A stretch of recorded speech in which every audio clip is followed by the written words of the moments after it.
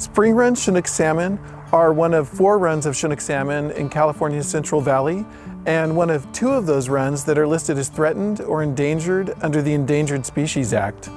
As new threats emerge for salmon, it's often really difficult to come up with direct actions to help those salmon. One of these issues that's emerged in recent years is a thiamine deficiency, which is a vitamin that salmon typically get from their food supply in the ocean.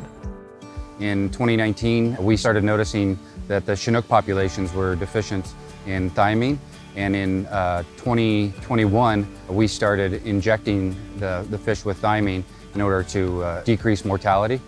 Spring run are unique in the fact that they actually return to the Feather River in the spring once they return to the hatchery, and we tag them so that we can tell the difference in the fall between the spring run and the fall run, and that the broods don't get mixed.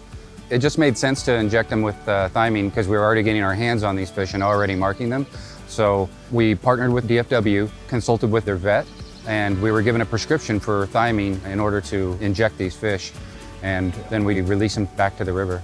Thiamine is vitamin B1, and it's just a crucial vitamin for basic function of life, for neurons, immune system. We came up with a dose that we could inject into each fish that would be enough to replenish their thiamine levels. And so we started that process, and it seemed that these fish responded really well. The work that we are doing to help spring run Chinook salmon with thiamine deficiency is just one of the many ways that government agencies and non-governmental organizations and other interest groups like water contractors are currently collaborating at what I would say are unprecedented levels to help spring run Chinook salmon into the future. It's really hard to get your hands on fish in the river, and so this is a great opportunity while they're doing the thiamine study here to also get a fat meter measurement. This is part of the Thermal Thresholds project. It's funded by the State Water Board. We're grabbing energy density measurements of salmon in various stages of their migration in the Sacramento, Feather, and San Joaquin. And we're also getting water temperatures for those migratory paths and relating that to energy use by the fish in their spawning migration.